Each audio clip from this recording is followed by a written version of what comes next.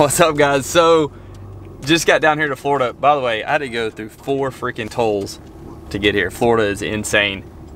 I wasn't planning on videoing anything until tomorrow, but y'all have to check this out where we're staying. It looks like we're staying on a freaking straight up farm. We got cows checking us out, trying to figure out what's going on.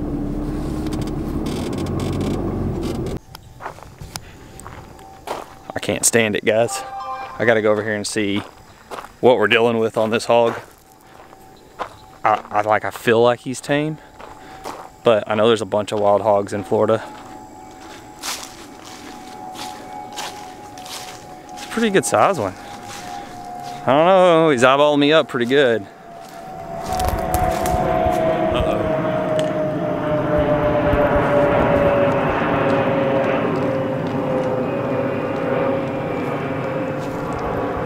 About this one.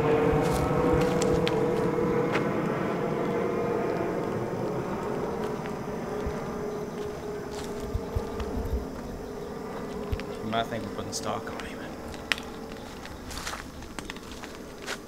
don't know what he's eating. He's like eating a tree. And we're here. Stop number 2. FLW Tour just rolled up down here at Lake Toho Marina. And y'all aren't gonna believe this, but yet again, it's foggy. Which means we're gonna have another start of the practice where you can't hardly see where you're going, see what's out there, especially a lake like this where you're looking for shallow cover, but we'll make it work. Everybody has to deal with the same exact conditions, so it is what it is. Ooh. Somebody's ran their boat like way up on the curb.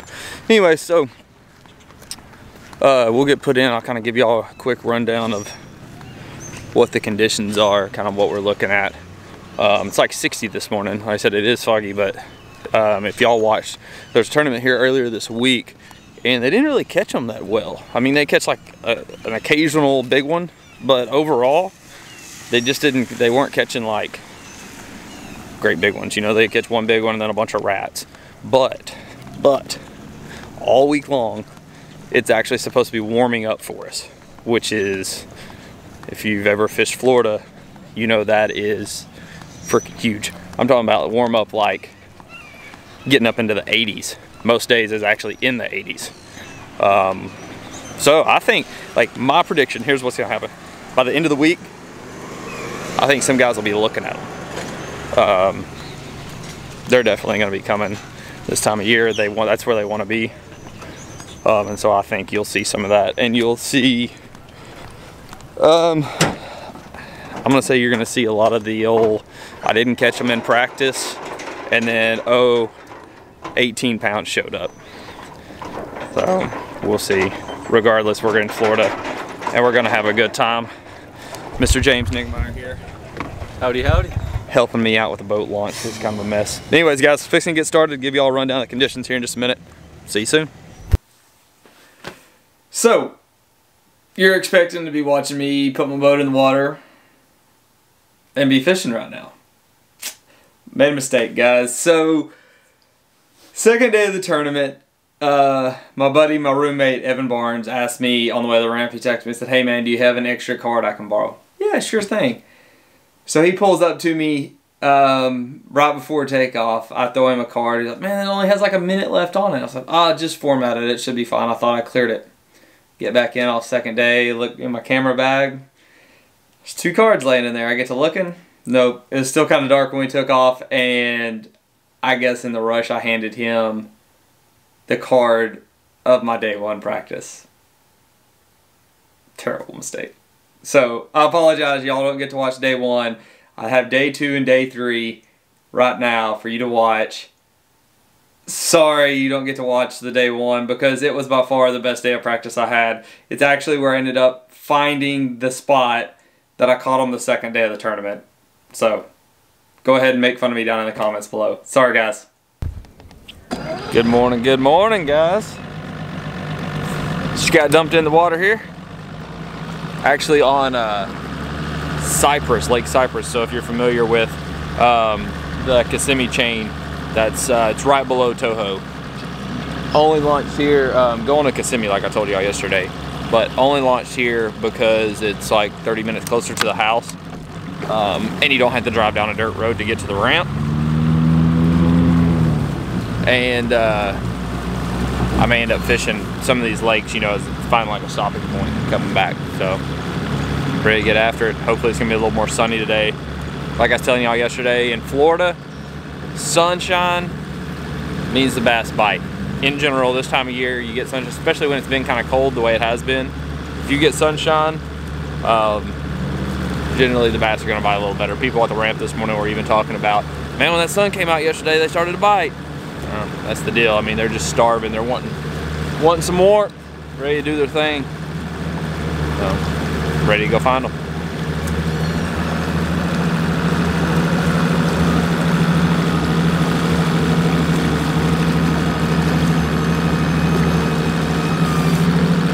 I'm ready to go find them. Let's go.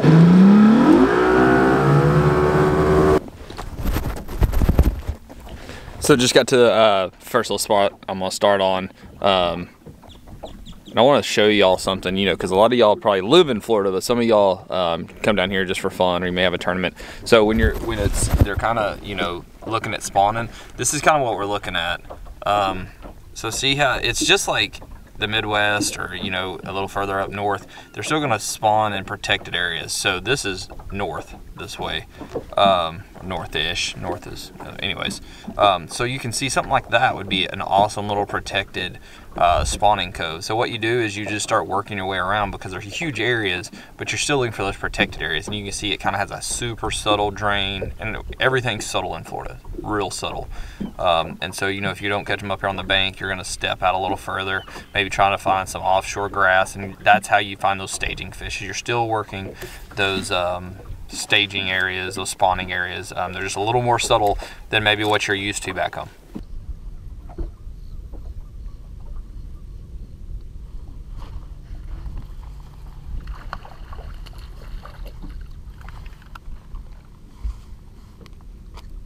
Another rat. Rat. Alright guys, so it's mid-afternoon now, in here, and hopefully you can see all the different types of vegetation, and that's something that caught my eye, was all the different types of vegetation come down this bank.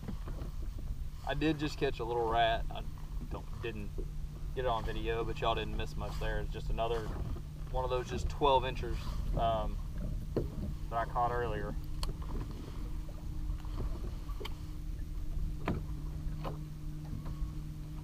It's still tough. I mean, it's still super sporadic.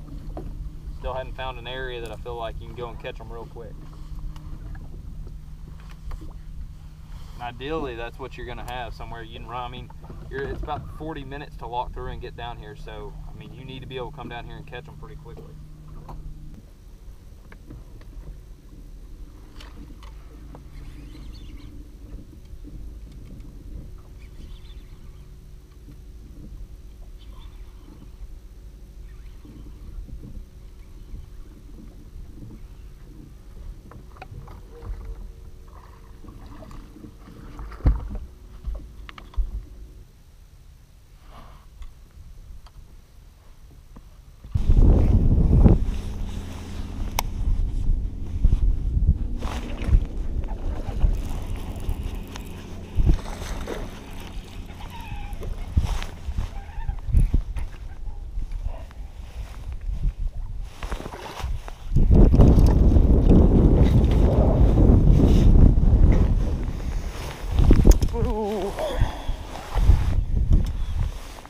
Terrible one.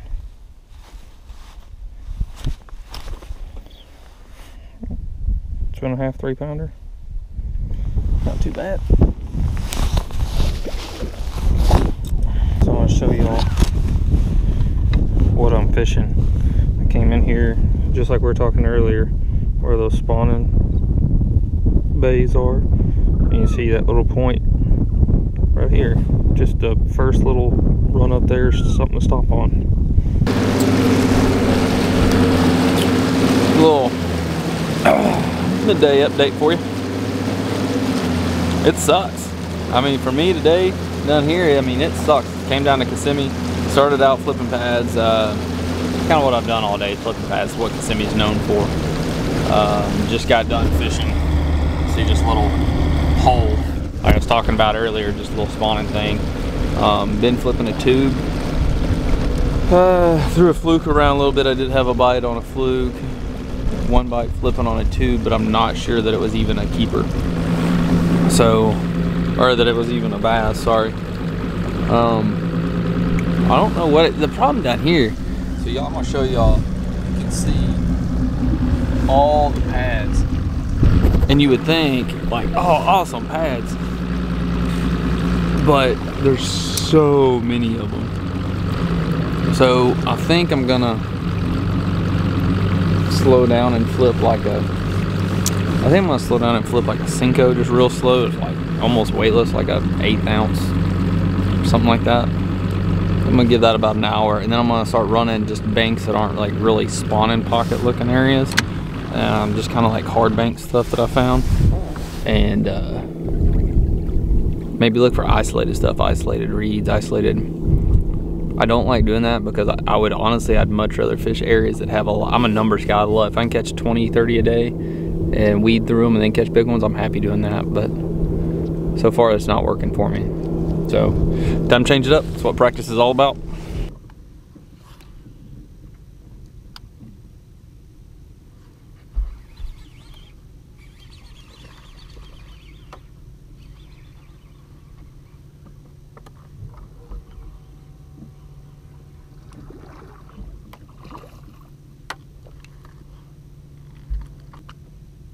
Oh, bigs. I don't know what in the world I have to do to get away from these fish. I mean, if this is the biggest fish as I'm gonna catch on Kissimmee, I dang sure. Here's the thing though. I think that's a little female. Look at that. That's pitiful. Alright guys, that is it for me.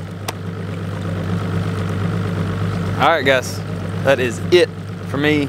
Day number 2. It's been a long one. Had high hopes going down to Kissimmee today, and it just didn't turn out the way I had hoped. Ended up catching probably 7-8 fish. I mean, y'all saw it. One decent one, and then just some just rats, absolute rats. I don't know. So my plan is give y'all a rundown. So we actually got some sun today. Water got all the way up to, remember that's inside the boat, but I did see like some 68 and stuff. But the water's that real dark black color here, so it I mean, it warms up really quickly. It'll cool down overnight too. You know, and I figured out I can go up shallow and go flip a little, like a go up and like flip a stick worm around and catch a few, but they're just rats, absolute rats. So what I think the deal is on, well, what is it, Toho. So when you go up to Toho, you know, they're all still in the same stage, but up there's offshore structure, there's offshore grass, hydrilla. There's something for us to fish. Down on Kissimmee, you know, fish don't have to be on anything. They don't have to be, they can just go out. And so there is some stuff to punch, but I did that and I never had a bite. So I think they're just not up there yet, or they're up there and they're just not biting yet. Talking about down on Kissimmee. So I think Kissimmee will turn on. I gotta decide tonight what I want to do tomorrow. Honestly, I think I'm gonna go back to Toho, hunker down in Toho, and probably go grab some grass edges, and because that's such a solid pattern when you get on it, the whole offshore grass. So we'll see. Long day today. We're gonna put in long day tomorrow. Figure something out. Hopefully we catch more fish tomorrow. Actually figure out a pattern tomorrow. So anyways, we'll get something to eat. See y'all later. Morning guys. Out here, it is day 3 now. golly, practice, you want to talk about flying by. It has absolutely flown by this tournament. Mainly probably because the bite just wasn't any good yesterday for me. Just wasn't any good for me. So we're out here getting a little bit of a late start, about 15 minutes late actually taking off. But I re-rigged, had to change the rods up a little bit. I had, yesterday afternoon, man, I must have had, I bet you I had 20 rods on the deck. Got a little bit spun out, trying to get a bite. But, sorry, I was looking at something. So kind of what, the reason what I was doing with my rods is trying to get down. I'm always big on when it gets tough, you want to have a couple of confidence baits, you know, those that you know that you can go get a few bites on. And so that's exactly what I was doing. I was just getting on my, like, I think I got about 10 rods up there now, 10 things I know they will bite in Florida if you get around them. So got those rigged up, and I'm gonna hunker down back up here on Toho today because it's offshore hydrilla. So here's the deal with Florida. It seems like if you're practicing or if you're fishing a tournament in Florida, there's so much money that's won on one, offshore hydrilla, and two, flipping a big weight, punching, you know, mats, things like that. And so I feel like I can do that up here on Toho.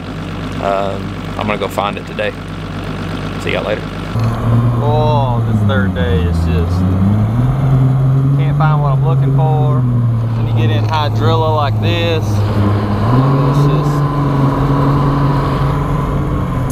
back to looking for shallow fish, because I gotta know if my hydrilla thing doesn't work out, my offshore hydrilla, I gotta be able to go catch some fish here on Toho. So far it's 11 o'clock, I ain't had a bite. So, might be in scramble mode here soon. Had one bite this morning, and I was on the phone and missed it. Flipping. Try to shelf over there on the other side of this little point. Yeah. But they're all those little freaking motheads. Well, yeah. I mean, they're not like on bed where you can catch them. Not that, I mean, they're little bitty. Right. I mean, you'll see them swimming around, but that's it. So, decided to stop real quick, and here's why. All right, I'm gonna scroll back on my graph. I've been going through hydrilla. I showed y'all before. All that distortion, that's all grass because it's so thick. And I actually idled through a big mat of it, and you can see it opens up. So now we're into clean water.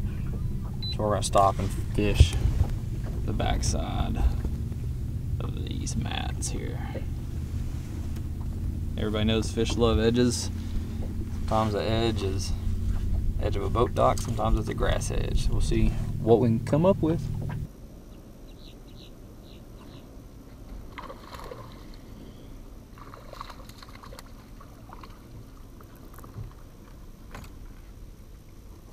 I get back to Toho and I get back to this size.